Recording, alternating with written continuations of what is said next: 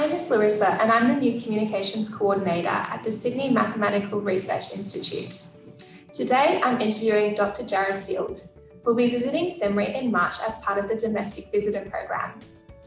Jared has been a postdoc at the University of Melbourne since January 2020, and he's broadly interested in the intersection of mathematics, ecology, and evolutionary biology.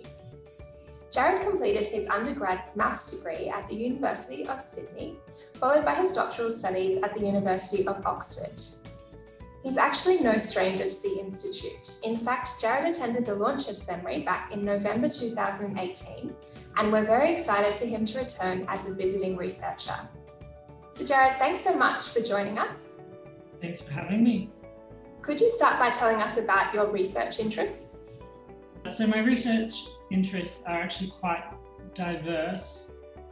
They fall broadly under, I guess, the umbrella term of mathematical biology and using maths to try and understand questions in evolution. More specifically, I'm interested in human longevity, why we live so long post-menopause. I guess using maths to try and understand that and theories around that, but also other things like, for example, how do animals deal with risk? How can we use maths to get the most out of, I guess, experiments around risk with animals, because we can't really communicate with them in the way that we can with humans. But I'm also doing projects, for example, looking at the mathematics and, I guess, evolutionary biology of Indigenous kinship rules. So my research interests are sometimes annoyingly quite large, but generally evolutionary biology and maths. So would you describe yourself as a mathematical biologist? I think I would, but it is an extremely broad term. Can you tell us about how your research interests sort of connect together? Where do mathematics and these applied fields intersect? Oh, yeah, I think people often are a little uncomfortable talking about maths and biology. We make assumptions about something that may be happening, we turn those assumptions into equations, we ask questions of the equations, and then hopefully there's some data we can test it against to try and gain greater understanding of whatever's happening. Is that quite a challenge in the field of evolution when the timescales are so long? Yes, though it depends on the organism. So for example, many studies we look at, we use flies as model organisms and mice and whatnot. And for them, the generation time is much smaller. Flies are perhaps not the best model organism to approximate humans, right? So overwhelmingly, yes, because, at least for me, the organisms that I'm interested in tend to be long-lived mammals. And I won't live long enough to test these things explicitly, but data does exist. And also I think that's where the power of mathematics comes in, right? Because there are some things we can observe and predict, even if we can't have these traditional sort of control intervention experiments. So tell us about the project that you'll be carrying out at SMRI. The project is looking at generalizing some of the work that's been done in the past around parent-offspring conflicts. So this is work that has been studied at least as early as the 70s with a really famous paper by Trivers. A good example would be optimal brood size for chicks. For the chicks that are about to be hatched, they will be stronger and more healthy the less number of siblings that are in their brood, right? Whereas the parent may want more to spread more of their genes, right? Or hedging their bets in some sense, right? The parent wants as many of its offspring to be healthy and fit as possible, whereas for the individual chicks, that's not true, right? If there's loads of competition with other chicks, it's actually in their interest that some of them die or some of them are pushed out of the nest. Another example is this thing which has always creeped me out immensely called fetal chimerism in humans, where some fetuses, or I guess babies, they leave part of their own DNA in the bodies of their mothers that actually makes their mothers sick after they've been born. The idea being it delays the time between when their next sibling will be born so that more time can be invested in them. So basically my research is trying to, because loads of theoretical work has been done on this, and loads of empirical work has been done on this in a whole range of organisms. But I want to generalize it to the interactions between grandparents and grand offsprings, which is only really relevant, I think, for us and some of the whales, where you have these really interesting intergenerational transfers going on. Not many people have spent much time thinking about the consequences of conflicts between grandparents and grand offspring, or conflicts between all three of those generations. It's not a very general thing, but I still want to understand the general theory behind it, in the hope of trying to understand the evolution of longevity. Could you explain the concept of the grandmother hypothesis and how it relates to why we live for a period of time post-menopause? It's this really neat idea in evolutionary biology, I think. Essentially says that we live long because we have grandmothers, not we have grandmothers because we live long. And the idea being, having a post-menopausal lifespan is actually very, very bizarre, right? Because the currency of natural selection is the spread of your genes. So to explain this idea came about that if the time in which you've increased your lifespan, you can help your own children reproduce again sooner, then the thing that's allowing the spreading of that gene should be selected for again, right? So it should increase your lifespan post-menopause, despite the fact that you're not reproducing yourself. So you're helping your own children to reproduce again sooner instead of doing it yourself. That's really interesting.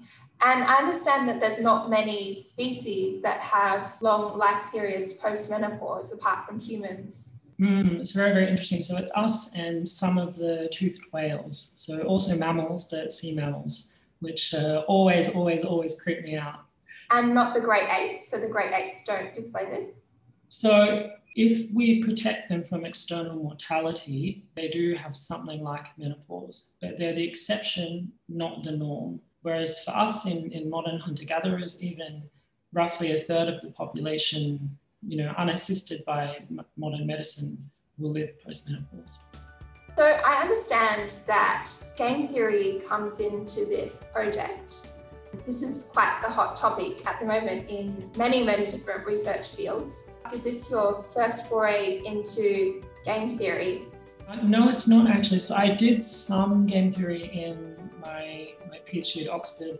And I think it's actually a really, really neat way to approach questions in evolutionary biology. And it has been done for a while now, and I think quite successfully, where we talk about this thing called evolutionary stable strategies. The methodologies are essentially the same as regular game theory, I would say, except the thing that we're optimizing is different. So in regular game theory, you're optimizing often some abstract utility function. It could be money you receive, it could be whatever. But to talk about regular game theory, often we assume that the actors are rational actors. So they're making rational decisions, and through that rationality, we get optimality. But in evolutionary biology, we don't assume that at all, which is why I think it's very powerful, because I don't think we're rational actors. The thing that we assume is maximized is just fitness, right? So the thing we talk about in evolutionary biology more generally. So when you say fitness, you're referring to evolutionary success as opposed to like health and well-being? Yes, so I mean relative reproductive output. But of course, the two things that you mentioned could feed into that. So could you tell us about the topic of your PhD thesis? So my topic in my PhD thesis was also very broad. So I did a whole bunch of smaller projects under the umbrella concept of adaptive inactivity. It's this notion that sometimes it's best to do nothing. Sometimes it's adaptive to do nothing. So for example, I looked at the evolution of sleep.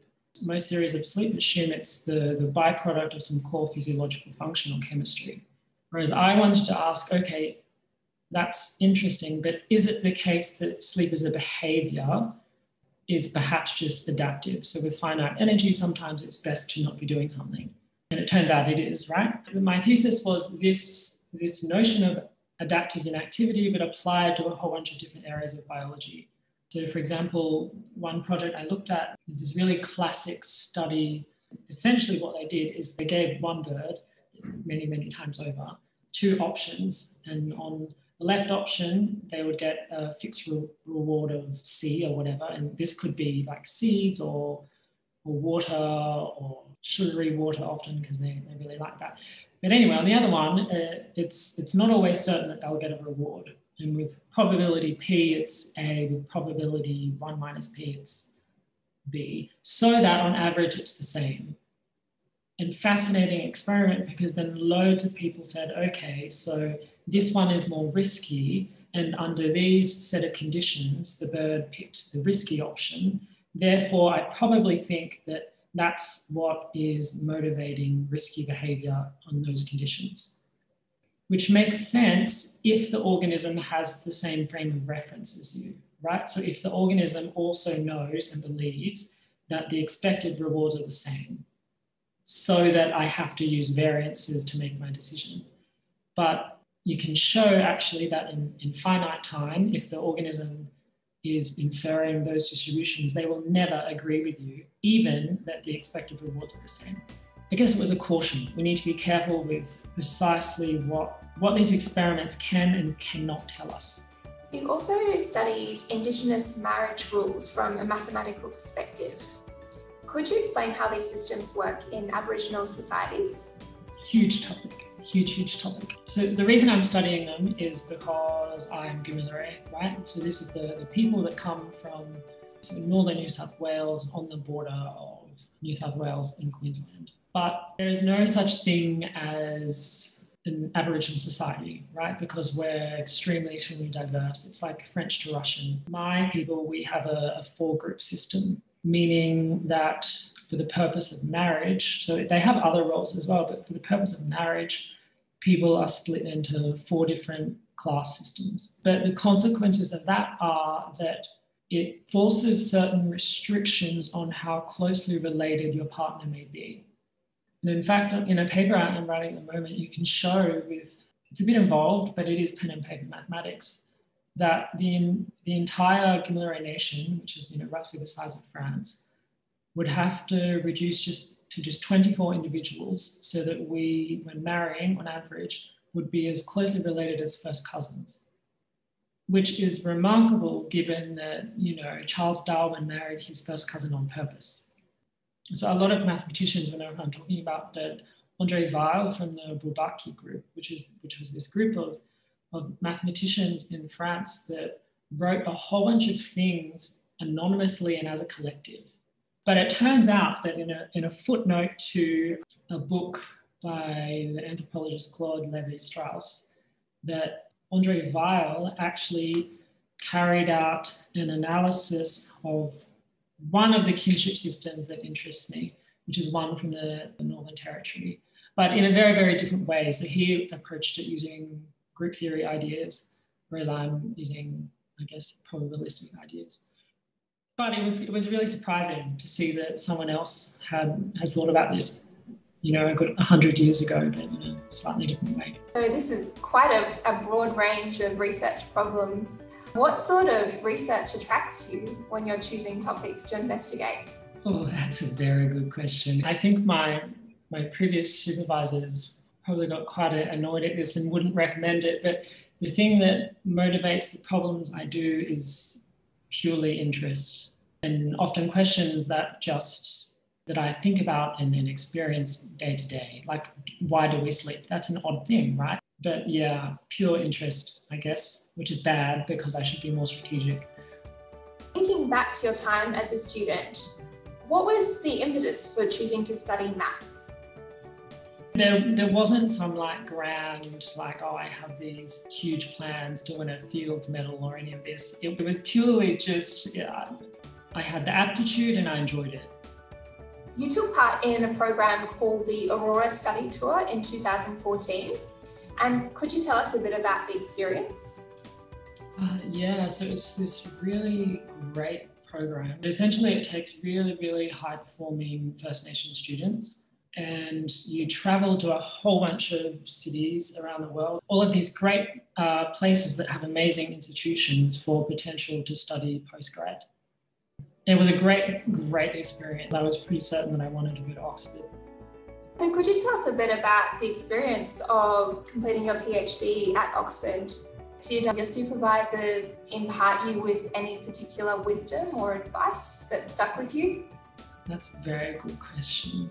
One supervisor was very, very explicit in that as a mathematical biologist, it's all well and good to think about these problems theoretically, but he said where your career goes from here is really a function of the biologist, right? Like if you don't have any data to falsify all of the things that you're thinking about, then your work will not have all that much value, right? So the data you have access to will make or break your career eventually, which I think is very, very good advice to be thinking about. Like it's important to think very theoretically, I think, but like we must have interaction with the people who can say that we're wrong. And I guess the other one is it probably wasn't advice, but I think I gleaned a bit of wisdom off him in the sense that one of my supervisors was a very, very big dog in math, bio generally, but also at Oxford. And he just worked so hard, so hard. I would often go to the office on weekend and he was always there. And I think what I learned from that was that that is not what I want. I think too many academics, they just give too much of themselves to the career. And while it's very good to be passionate, you know, like we have to be more than this. I would much rather be a mediocre academic that has other interests and, you know, more of a life than a superb academic that can only talk about my one thing. I think some academics feel the pressure to be a sort of very unidimensional being. Exactly. I do not want to age like spoiled milk. Are you working on developing any new skills at the moment? Yes. So I'm currently supervising an extremely talented vacation scholar. And it is my first time, I guess, being on the other end of, you know, this supervisor-supervisee relationship. And it's nothing that I think is ever taught in academia, right? Like how to actually be a good teacher. So I guess at the moment, a skill I'm trying to make better is my own supervising behaviors and techniques. And like, I don't want to be a dodgy supervisor, you know?